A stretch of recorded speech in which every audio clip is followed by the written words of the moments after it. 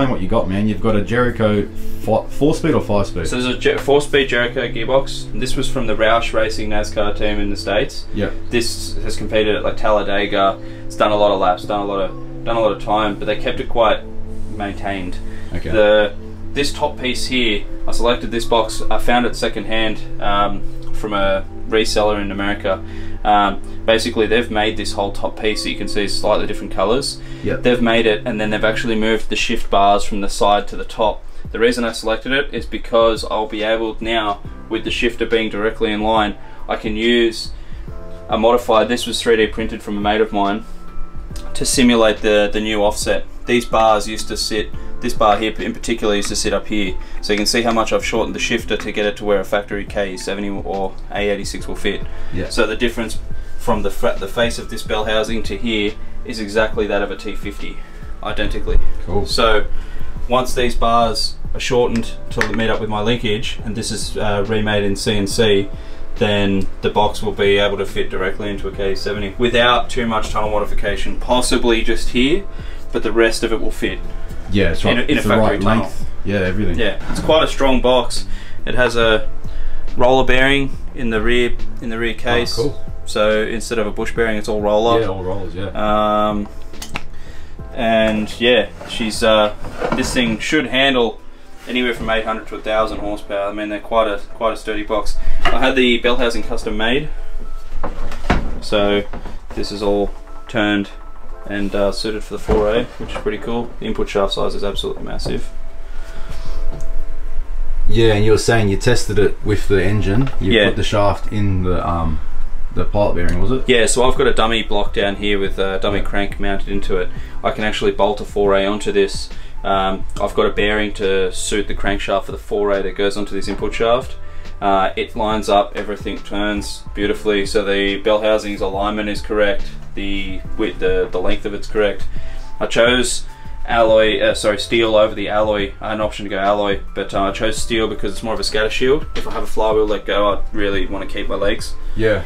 But you don't want to add another, I'm pretty sure I've seen people use like blankets, like a Kevlar sort of blanket. Yeah. You don't want to have to add right now. Nah, yeah, Kevlar blanket. I mean, they're as good as they are safety. They're also fire risk if they get oil absorption into them. Yeah. And you have an engine fire. Holy Christ, they go up. They really. Right now, you don't have to worry about it because you went steel. Steel, yeah. Which is quite thick. Like you say, there's quite a lot of strength in the outside diameter of this. It's like body armor. Yeah, I've yet to drill holes in it for cooling. This is completely sealed at the moment.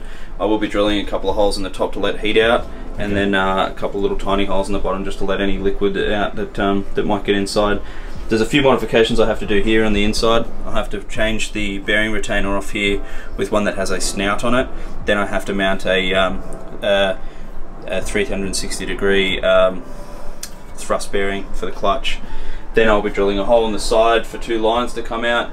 I'll be using like a speed flow line with a bulkhead fitting. Yep. And then that'll go to my clutch slave. That'll come inside to this. It'll be all hydraulic.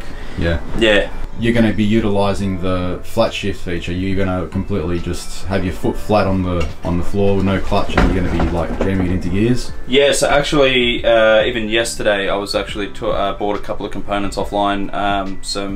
A strain gauge and a strain gauge amplifier. So off here, I'll be making a shift handle that comes up to me. Once it's mounted in the car and I know where I want my shifter to sit, I'll make a bar that comes off here. Or I'll just get a long shifter, the brand long, which will mount to here. On that shifter, I'll be putting a load cell on, which is basically it just measures the bending of an object, whether it be, like you could put a load cell on this.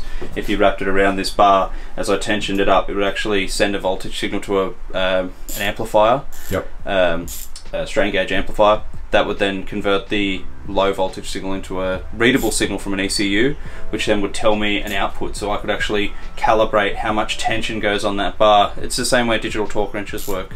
But when it's mounted to a shifter, when you put strain on the shifter, as it bends, it registers that I'm trying to make a shift, and then I can induce a cut into the ECU, which will then allow flat shifting without lifting the throttle. And being a dog engagement gearbox,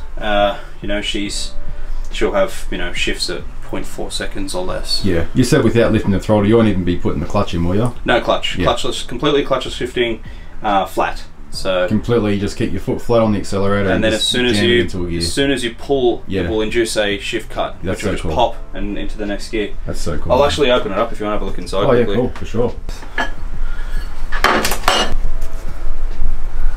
So you can see it's got straight cut gears. You can see how the dogs engage each other on each other. So there's a backwards taper on the dog which holds it in place,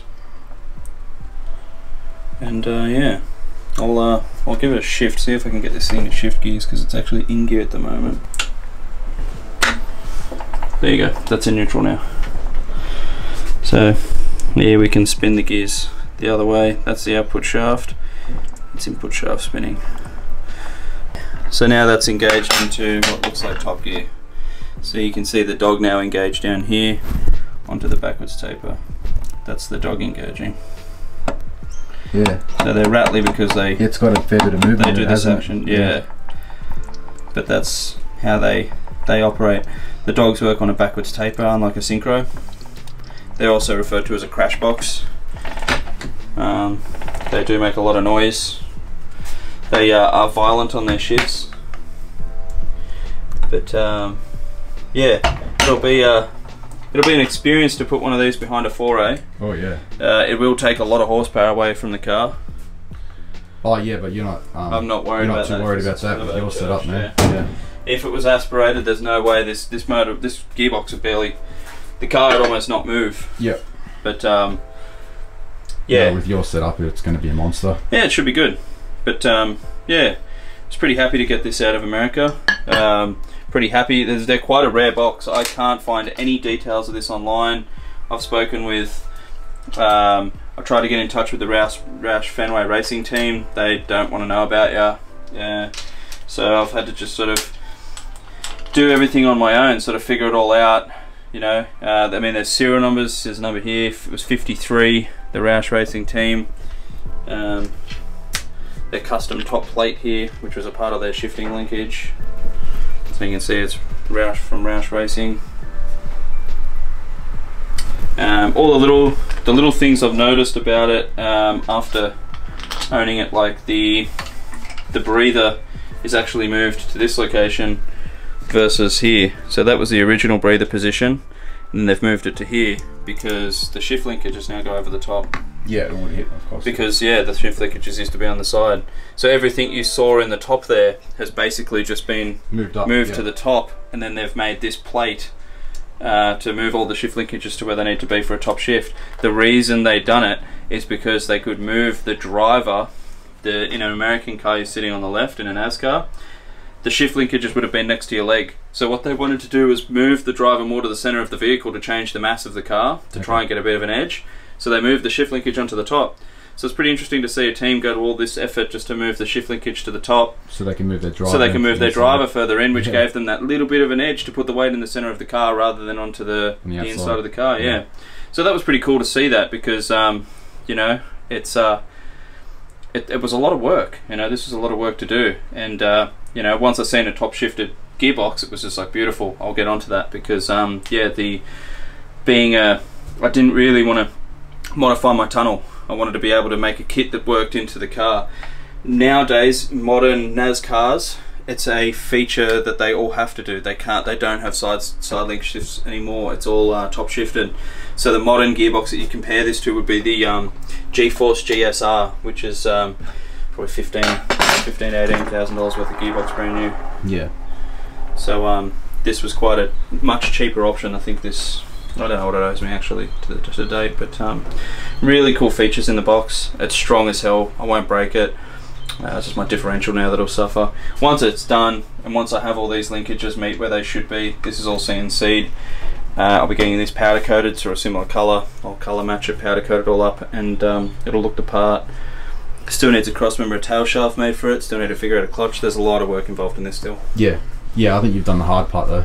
Yeah, yeah. Getting the gearbox in the car is going to be tricky. Yeah. But you know, like Judging off a W series box, I think this will fit with minor modification to the tunnel, if any at all. So, you know, we'll see how that goes. The good thing about it is too, all the dogs in there, the dog rings and stuff, they're all on splines. So if you damage a dog, you can just change off the spline.